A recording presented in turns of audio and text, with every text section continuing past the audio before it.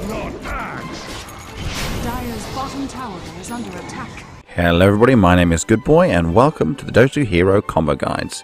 A great way of comboing together one hero with several others in order to effectively gank and kill other enemy heroes in the game. Windranger is an intelligence-based nuker and support, who also has excellent evasion. This is personified in her third ability, Windrun, which gives her 100% evasion, increased movement speed, and slows enemy in close proximity.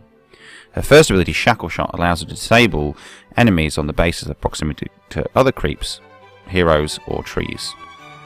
Her nuke ability, Power Shot, allows her to deal damage in a line while also giving visibility. But her ultimate, Focus Fire, allows her to have maximum attack speed on a target but reduces her damage. All these together make her a highly versatile and effective hero to combo with. The biggest problem that Windranger has is that her Shackle Shot frequently doesn't work. The enemy is either too far away from a tree or another hero. Pudge eliminates this problem by hooking them right to exactly where you want them for Shackle Shot disable as well.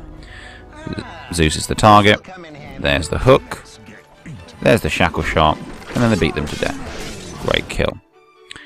Then there's Vengeful Spirit. Exactly the same principle with Nether Swap, in the sense that she stands exactly where you want them, swap with the enemy hero, and then both her and Windranger disable the enemy and kill them. So, there's Sniper, there's the swap, there's a Shackle Shot, there's another disable from Venge, then Axe finishes. Great kill.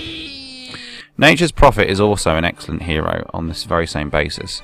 Sometimes Sprout itself will actually allow you to Shackle Shot, but even without Shackle Shot going to the sprouted trees, he's still a great hero with disables. So Rubik's the target.